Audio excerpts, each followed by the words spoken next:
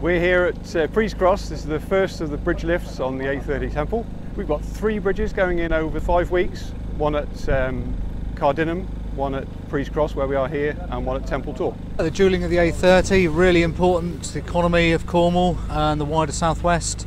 It's been a fantastic scheme. It's a brilliant moment tonight lifting in the first bridge deck. As you can see, the weather's a bit challenging, but yeah, it's fantastic working in partnership with Cornwall Council and the rest of the team on site. So first significant milestone in terms of the bridge lifts. We've got a 350 ton crane now lifting in the first brace pair to Preeze Cross.